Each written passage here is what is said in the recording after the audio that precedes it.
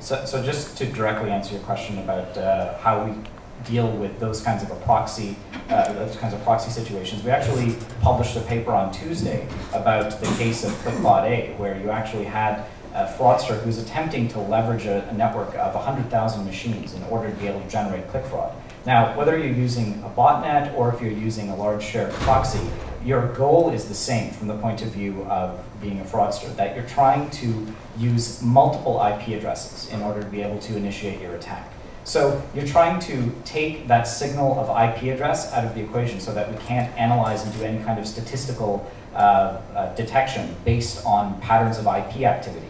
But IP address is actually only one of hundreds of different factors that we look at. So as you can imagine, if you have numerous situations, legitimate situations, where you don't have the ability to do IP-based analysis. So when you have situations like AOL and they have large proxies, that's not someone that's necessarily trying to commit click fraud. That just happens to be a number of users that are sharing the same IP address. Right. So if we weren't able to deal with those kinds of cases, then we'd be in very bad shape. The way that we deal with them is by relying on the other signals that we utilize when IP isn't viable.